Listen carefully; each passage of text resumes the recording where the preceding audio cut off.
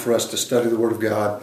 And again, I'm going to teach you something that will work for church attendance, or to work for before we do daily devotion, or whenever we're going to have family devotion, whenever we're going to read the Word of God. Here's a couple of things that we can do. And James gives us some wisdom again in chapter 1, verse 21 and 22. Therefore, lay aside all filthiness and the overflow of wickedness, and receive with meekness the implanted word, which is able to save your souls. But be doers of the word, and not hearers only, deceiving yourself.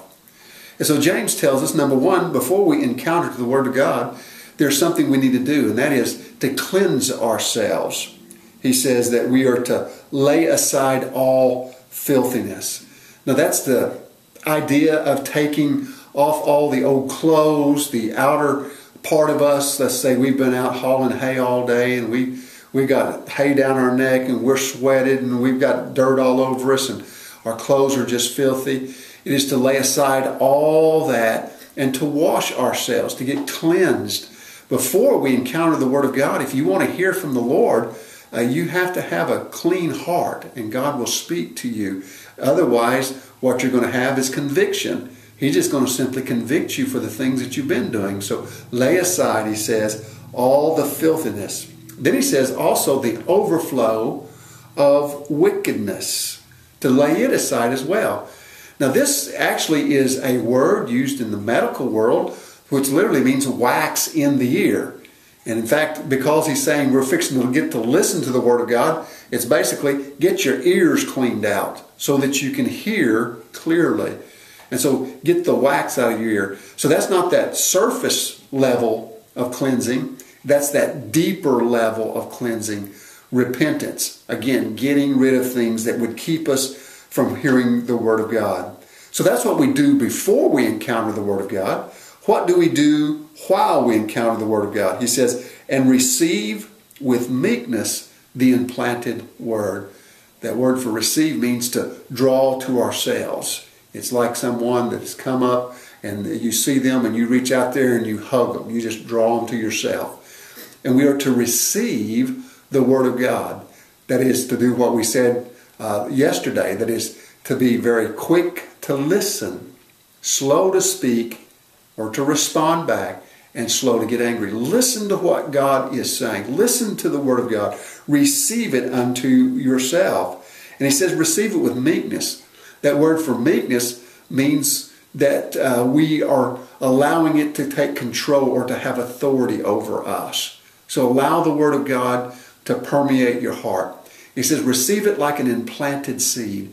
That's the soil that receives the seed, the good soil that is implanted, and it will spring forth and bring forth fruit. When we receive the Word of God into our hearts and we cling to it and we hold on to it, then it will produce. It produces new attitudes, new actions, new behaviors. It takes away the old man we used to be, and it replaces with a new creation. And so receive the Word. He says, which is able to save your souls. Again, faith comes by hearing, and hearing by the Word of God. So it's the Word of God received that leads us to salvation. Now, what do we do after we've encountered the Word of God? What are you going to do today now that you've received this devotion? You've heard this portion of Scripture. What are we to do? Well, he says here, but go be doers of the Word, and not hearers only, deceiving yourselves.